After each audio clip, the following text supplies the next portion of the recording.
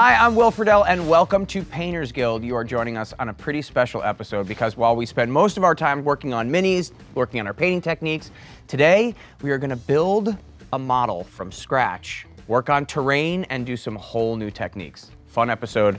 Join us.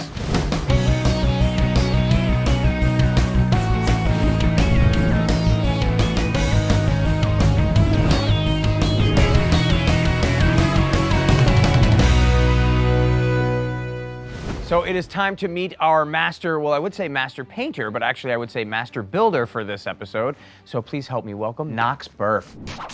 Come on in, have a seat. Yeah. In our leatherback chairs. This is very nice. Thank you very much, as we learn all about you. Yeah. So I think the first thing we got to do is look at this. This is what we're going to be doing today. The Baba Yaga hut, am I saying that right? Yes. No relation to Jabba the Hutt? No relation to Jabba the Hutt. The Baba Yaga hut is a Russian folklore. Okay. And, you know, there's a witch that runs around in a hut on chicken legs. Your producers called and they were like, well, you know, we'd like to do terrain.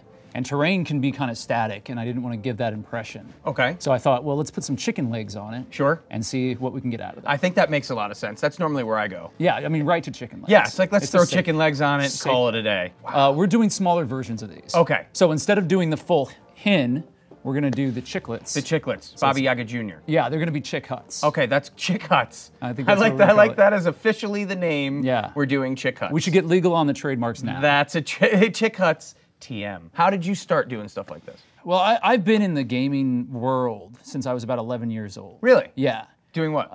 In the small town that I grew up in, there was a game store called the Wizard's Keep. So immediately I kind of like learned about what Dungeons and Dragons was. Right. And started just grabbing anything I could and painting it. That's awesome. Yeah, and it took me a while, but then I started to build my own set pieces, my own little additions to things. So let me try to get this straight. You rolled your first natural 20. Yeah. D&D was in your heart, like it is for so many of us. So many of us, the way it works.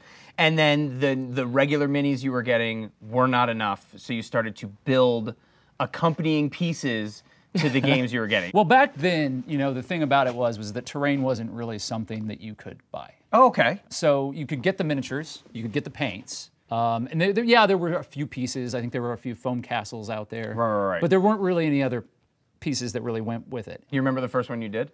I think, if I'm correct, I was just building the little cottages because it was only 4 walls and a roof, and then covering them with broken popsicle sticks. Now, to be honest with you, that whole process is not too different than this is. Really? Okay. Right. So this is just the master version of the popsicle sticks and milk cartons. Yeah. I mean, if you've been to preschool, you probably know how to do this. Okay. I finished most of preschool. Okay. So you think we're going to have an opportunity to get close to this? I think we're going to nail it. Okay. So, hey, let's smock up. So once again, we are smocked, locked, and ready to rock. And I don't know if you guys noticed here on the table, but it looks completely different than a normal episode. It looks, if I'm honest, like an arts and crafts kind of store. It is absolutely an arts and crafts kind of situation. I'm psyched to figure out what we got to do here. So walk us through it, Nox. What do we got? So the first thing that we're going to want to do is we're going to want to build a base. And to do that, I've brought us a couple of pieces of insulation foam. Sweet. This stuff is great because it's a very dense foam. But it's very lightweight. Okay. And so you can carve into it, and it makes great rocks and great structures. Interesting. So you see, this is the difference between artists and people like me is you look at this and see rocks. Yeah. I look at this and go, man, I got to fill my entire recycle bin with this stuff. Don't waste anything. Like you should start saving everything if you're serious about this. My wife's gonna love that. Have her give me a call. Explain it to her. You want my wife to call you? We're not starting on the best foot here, Nox. Well, I mean, I just meant like for about the recycling Have your wife give me a ring. You know what I'm saying? Right. What do we got? So we have a knife, and what I've done is so we have a knife. We're getting to that point now. This is a carpet blade, and I put it out probably further than you should for safety. That's always the best way to do it. First way to do it. Find out where it's safe and then go and then if we have like just the general idea of kind of the shape that we want. Does it matter the shape, or is it all just kind of preference? Circular, you know, something like that. Or we could do a square. So I'm going about halfway through the foam there. Okay. And then watch this. Oh yeah, the score and snap. So just score and snap. You've done this before. No, I just know the term. And then I'm taking the knife and I'm going across the foam block and I'm just chipping away to create a base form. I want you to take this and do the same thing if you don't mind, Will. So let's halfway through. Yeah. We're gonna set it and Score and forget it. Yeah. Nice. Easy peasy. And then we're Chipping now it's away. just kind of whatever you want to do with it. You want it to look like kind of the earth, you know? Okay. This is already really fun. Yeah, right? I could just do this all day. Is that well, weird? it's already looking great. Yours looks better than mine at this point. Well, I'm guessing that's going to be the last time we say that today. The next step that we're going to do is we're going to take some of this armature wire here. Okay. And we're going to use the armature wire to make the legs of the chicken.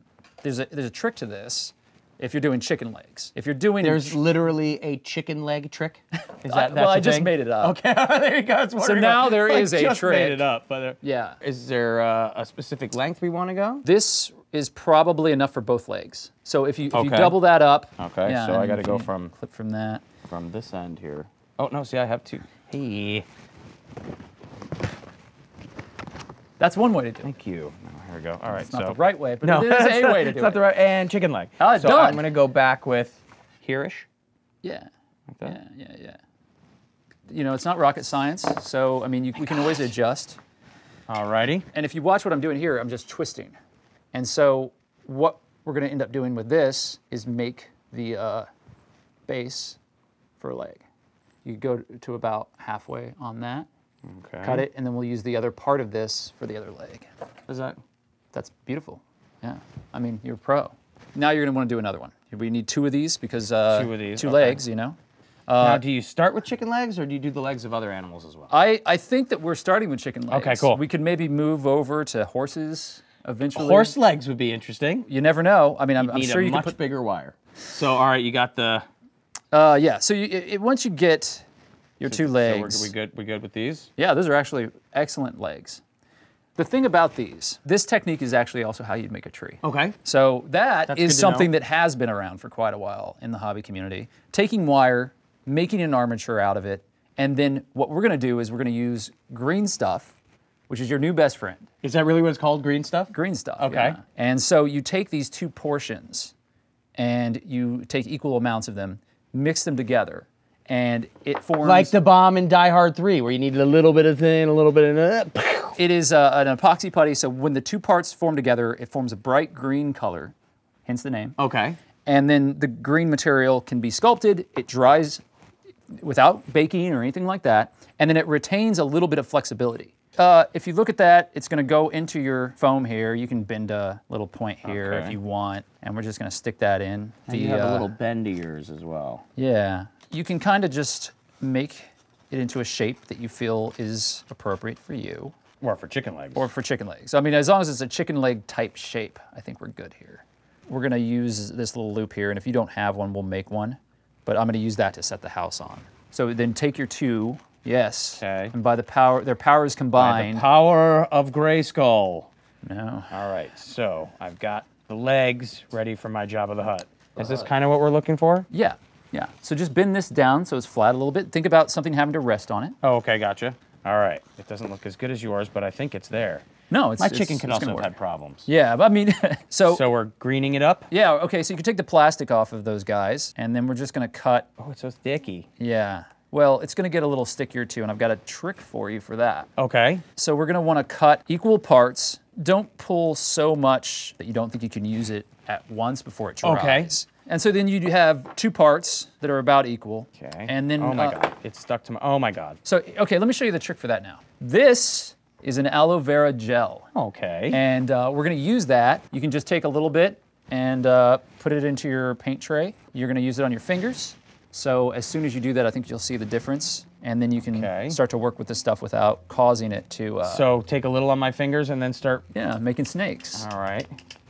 That's good, Danielson. This is cool, yes. Yeah. So, okay, do you see what's happening here with your green stuff? I do. It's becoming like something you'd find at Burning Man.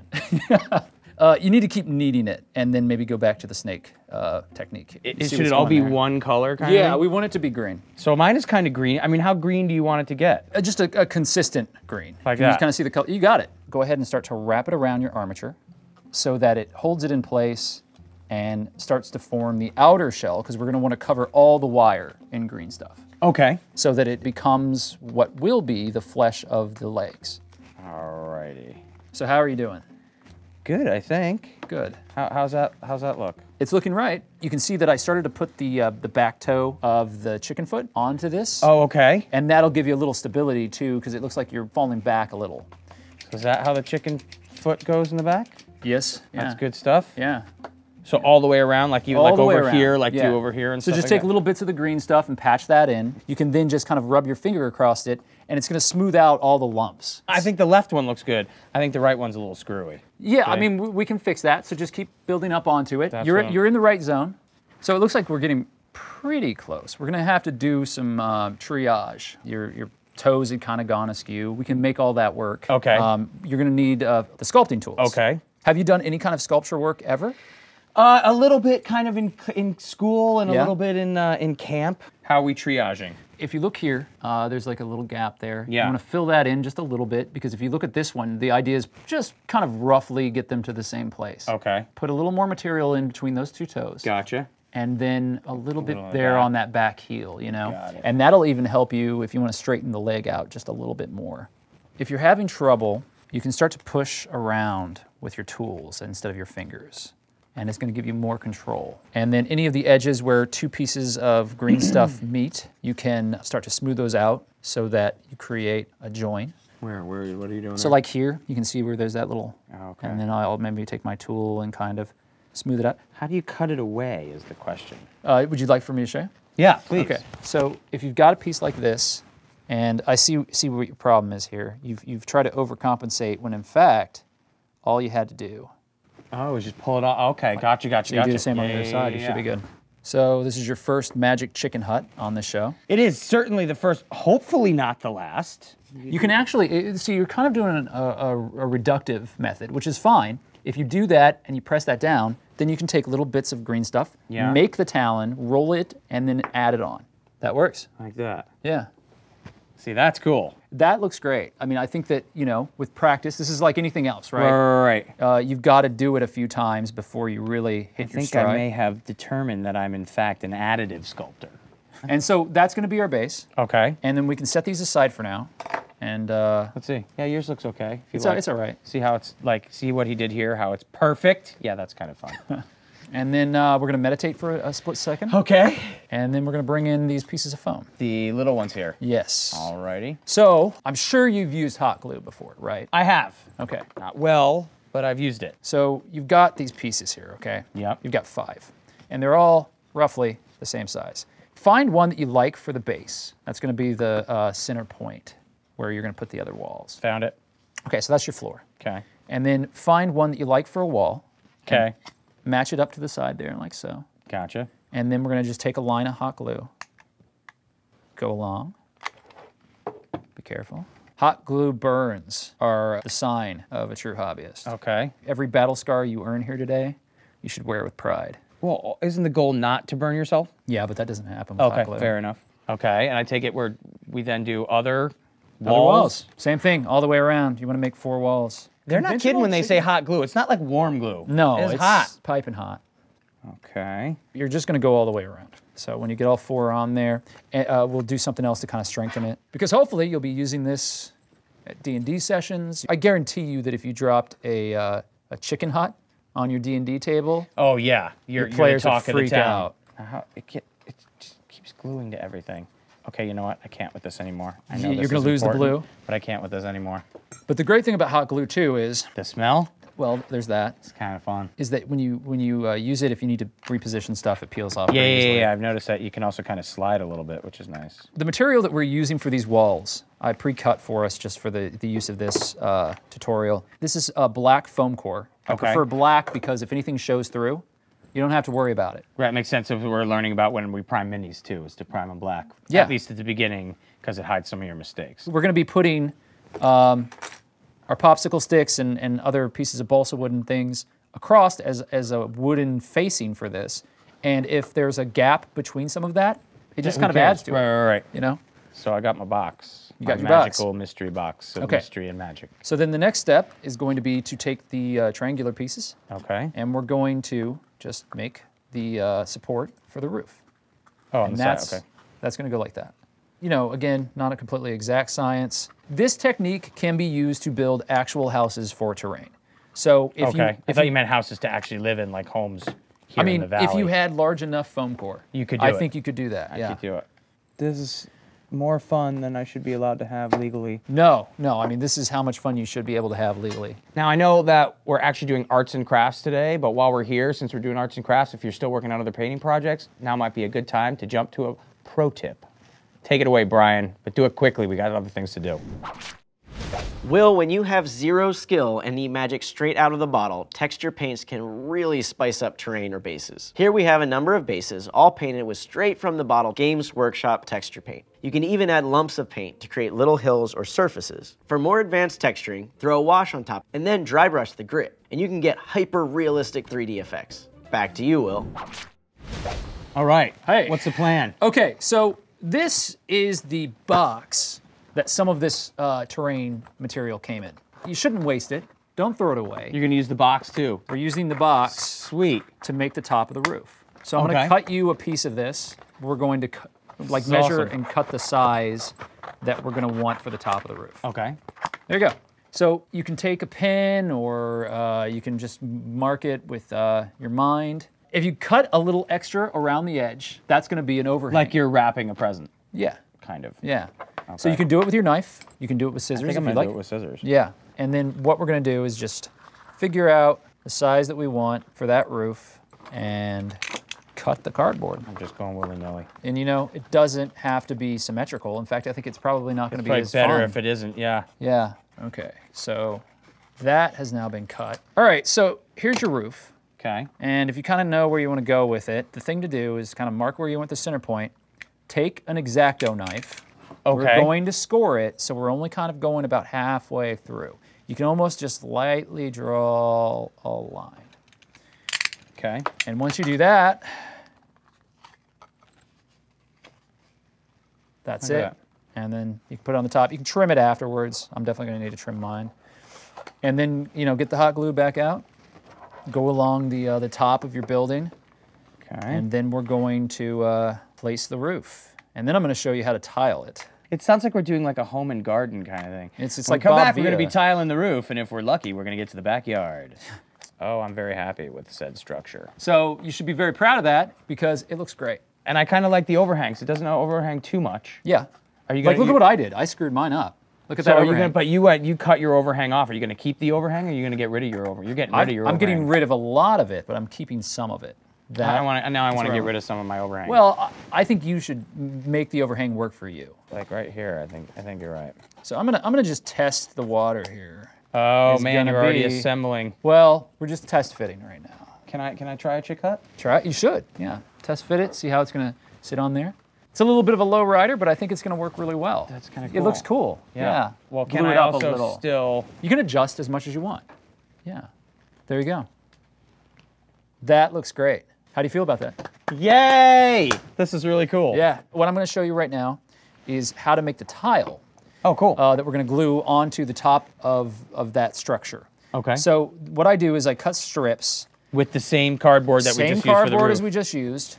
You could use different cardboard if you wanted to kind of differentiate it. It gives you actually a great effect if you do that. So like if we took a piece of thicker this stuff. Okay. and then cut one strip of there and like maybe alternated them. Okay. So I'll let you take those. You can use those on yours. So how many do we need? Depends on the sizing that you have decided on. Is this good?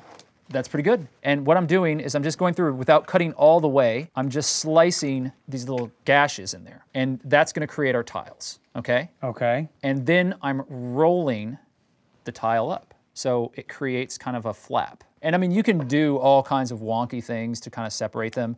Cut little notches out.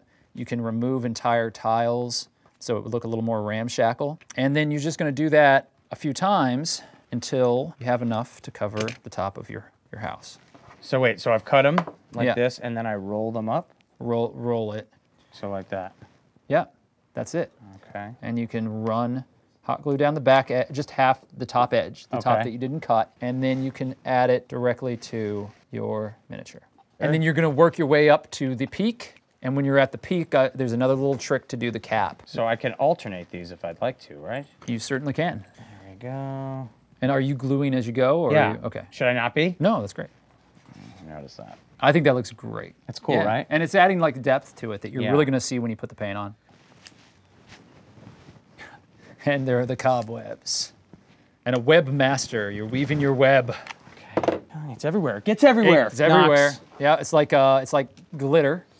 It's the craft herpes of the world. Craft herpes. Have you never heard this? I have never heard of craft herpes. Glitter is craft herpes. Because you can't ever get rid of it. And you don't remember how you got it. I mean, you may come to a point where you want to put some glitter on a miniature. I'm not going to judge you for that. I will never come to a point where I'm comfortable saying craft herpes.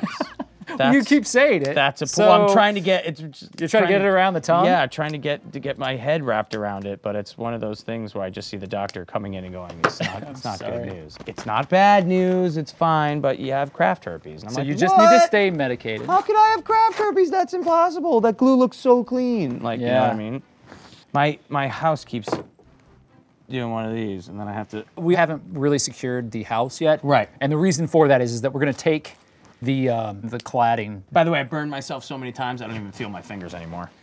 Okay, so I'm at the top of said building. So am I. And I'm. Look at that. We finished at the same time there. It just gets everywhere. Can I help? Like, I don't have a tip for this. Look other at than now. just watch where the hot glue goes. Now my house is doing this again.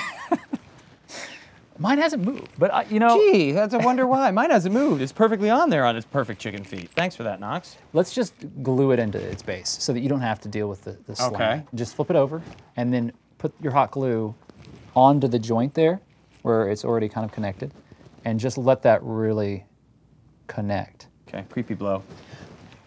Is this While staring at you. This is uncomfortable. How did the creepy blow come about? I Look, feel like now- there's a story there. Now it's just doing this. I don't think I need to do a creepy blow. Oh, look. David Blaine. Is there a jack of diamonds in there? Yeah, this is not gonna stay. Why don't you take, this is called winging it. Okay. Take a piece of cardboard, take some hot glue, put it on either side, create a cradle, and then glue this into that point where your wire is so that it holds it in place. Wow. Insta-cradle. Yeah, whatever you've got, fix it and make it work. All right, so there, okay. That's hopefully gonna hold. And now I'm gonna do a quick, can I get Did you do the top piece? That's what I'm doing right now. Okay, you need a little extra cardboard? Yeah, can you give me a... I think you could use that. And then while you're doing that, I'm gonna tell you what's up next so that we can kind of push through it. I've got these popsicle sticks. Just clip the, clip the tip. L'chaim, you know. Wow, It's this like a seems little really moil. actually kind of dangerous there, Nox. So I'm just kind of roughly figuring out the size and letting it go. Alrighty, so now I need to, okay. And We've now got we want to plenty. get them this size? Yeah, like roughly the sizing that you're gonna need to kind of go around. I'm gonna kind of leave a rough couple spots between there. Right. So I'm just gonna cut a few pieces that I feel like are going to sell the general point. So now we're boarding it up. Yeah, so we're gonna cover this and put pretty much Start a at the facade. top or the bottom. You could do either on this one. I'm gonna go ahead and get the hot glue, and then I'm just gonna run a little bead across. And again, keep little spaces between, is that what you're saying? Yeah, Give it a I'm little- gonna do it. You could go all the way across if you wanted, but for me, I think I'm gonna make it look really kind of open and rough. Oh, so you're doing like, oh, and then I broke it. And then you could like put that there like, oh, somebody boarded it up. If you want for the front, you can just build a little doorway. Just leave a space in the center there. That is going to be your door. Is that all you're doing on the side? No, I'm gonna add some more. I just moved over to the front to show you things that you could do. All right, I'm gonna do what you did there with the broken boarded up. Just start snapping those little pieces. It's going to allow you to create just rough little edges that are gonna look great, actually, when we're done, because it's gonna look like the board's So this is the weathered. front here. No, it's okay. You know what? Try another way. If you really are hurting yourself. No, it's fine. I love it. There you go. How's that one? It looks great. So then you're gonna wanna put your side pieces in, Okay. and just like you can build that up however best works for you. Side piece. There you go. Side piece. All right. Okay, so with this plank in place, I feel pretty good. We have a shack, we have our legs that are built out of green stuff, and we have a base and the roofing. That's awesome. Okay, you know what? I think that we are going to stop there for today. We're gonna have to continue working here, and you should probably continue working at home too. But I think this is a good place to end for the day. Right, we've gotten a lot done, but it's time consuming. You're gonna be here next week to help us out, I'll be here right? with you guys, yeah. Okay, that's we'll finish awesome. this up. Thank you so much for joining us on Painters Guild. Remember, every great masterpiece started with a single brushstroke. Thanks. No, thank you. Just keep tiling.